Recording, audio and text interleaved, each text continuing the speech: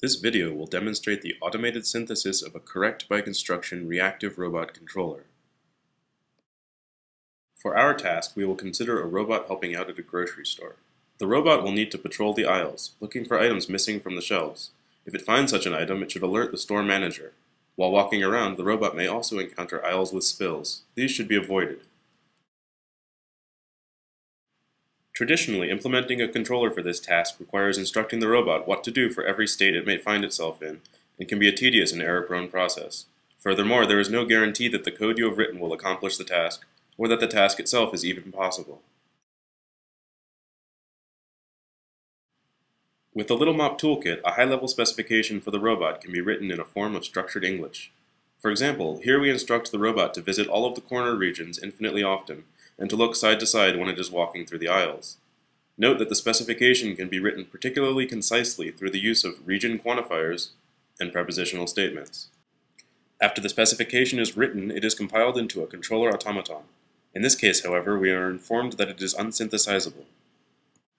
Looking closely, we can see that the task is in fact impossible to accomplish if both aisles have spills in them at the same time.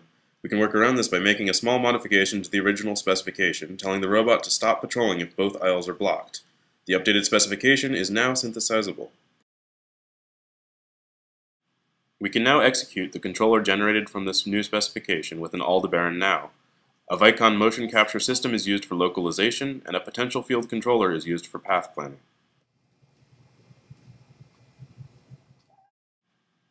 The now detects objects in its environment by recognizing radial barcodes with its camera.